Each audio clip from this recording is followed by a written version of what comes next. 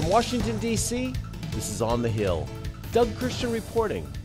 As Washington prepares to honor Senator John McCain's service to the United States, congressional leaders are looking at midterm elections 69 days hence. If Democrats win the House, leaders on both sides see an upcoming onslaught of congressional investigations into alleged Republican corruption.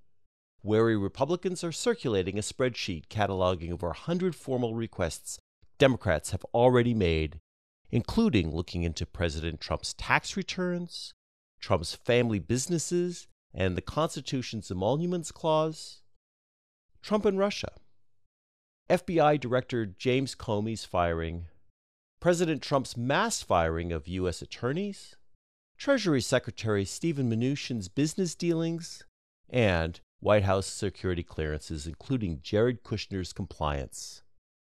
Alexandria Ocasio-Cortez, a Democratic socialist who beat incumbent Representative Joe Crowley, the fourth-ranking House Democrat, is widely assumed to win her Bronx congressional seat, and she adds to the GOP's heartburn with a tweet that she is preparing investigations into federal response to Puerto Rico, human rights violations under ICE, Environmental Protection Agency firings, travel ban and family separation, election security and lack thereof, GOP corruption, corruption, corruption.